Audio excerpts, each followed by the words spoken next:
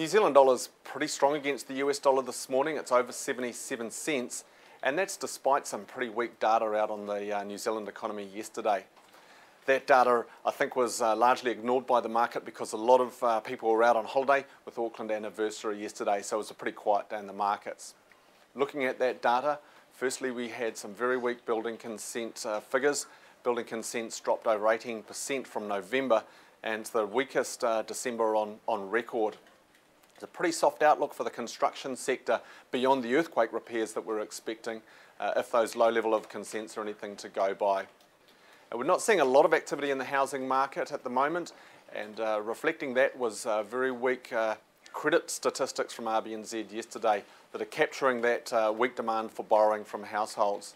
It's a little bit of encouragement in the business credit, however, and the RBNZ will be pleased about that. One of the things we need to see over the coming years is an improving appetite and improving borrowings from businesses. Now onto the currency levels. The New Zealand dollar is over 77 cents against the US, but the Aussie dollar's back hitting parity against the US, so we're trading at the same level against that cross at the moment.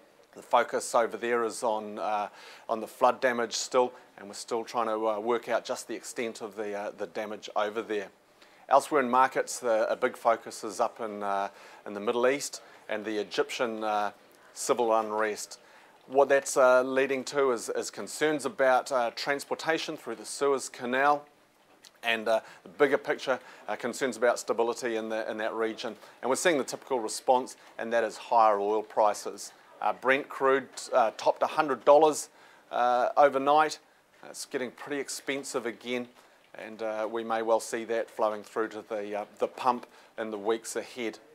For closer to home, the next steer on commodity prices that affect farmers here is going to be at tonight's global dairy trade auction. It's a pretty big week for data. We've got a Reserve Bank of Australia meeting today. The European Central Bank also meets later on in the week. For us, we've got labour market statistics this week for the fourth quarter. Today we get the labour cost index and the quarterly employment surveys, which give us a steer on wage inflation, and we're expecting those numbers to be reasonably weak given the soft patch the economy's been going through.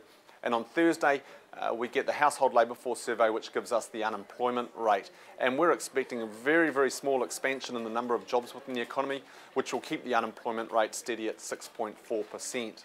Speaking of labour markets, we also get the US labour market report on Friday night.